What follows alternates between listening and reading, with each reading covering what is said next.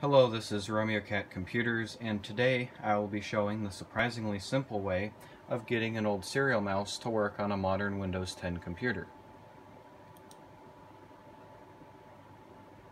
Believe it or not, Windows 10 still has the old Microsoft Serial Mouse drivers. They're located here in System 32 if you're interested. So to get all this going, you're going to need two things. First thing is obviously a serial mouse. The one I have here is a basic official Microsoft 2-button serial mouse from the early 90s. The second thing you're going to need is a Windows 10 computer with a serial port.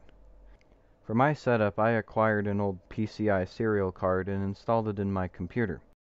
Some online guides suggest that all you need to do is plug the mouse in, restart the computer, and Windows will automatically detect it.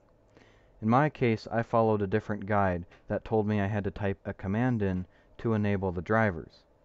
If you want, you probably don't have to type the command in, and let me know how that goes in the comments.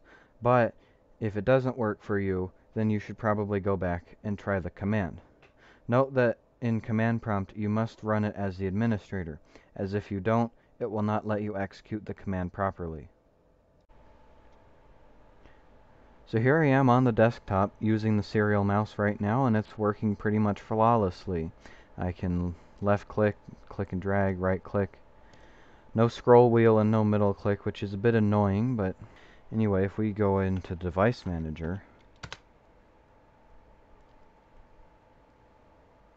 and we go under mouse and other pointing devices, this one is the USB mouse I have plugged in. But here's the Microsoft serial mouse, and it's working perfectly. It's on COM1, which is the PCI card I have plugged in. Anyway, that's going to be it for this video. Hope you found it interesting and possibly even helpful if you're trying to do this, and I hope to see you in the next one.